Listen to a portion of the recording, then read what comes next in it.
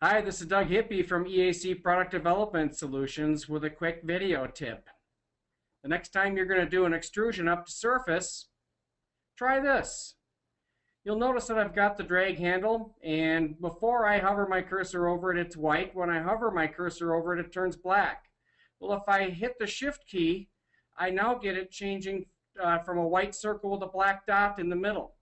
So now I could just take that and drag it over the reference that I want to go to my height, and drop that on top of that reference. And you notice the reference is now turned cyan blue, and it's giving me an indication that I've selected that reference, as well as it's set the height of my feature.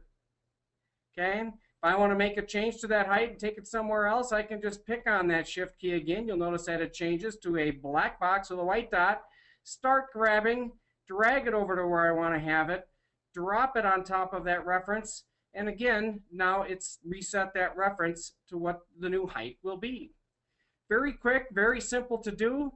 If you have a 3D mouse, you don't even have to take your hand off of that 3D mouse. You can just pick your Shift button, drag it again over to the new height reference that you want to have it at.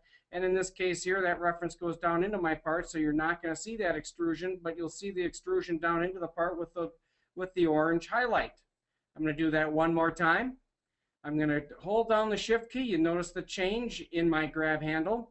I'm just going to drag it on top of the top of this surface here to this line element. And now we're going to accept that. And that was my quick video tip for the week. Thanks for watching. This is Doug Hippie from EAC Product Development Solutions, signing off.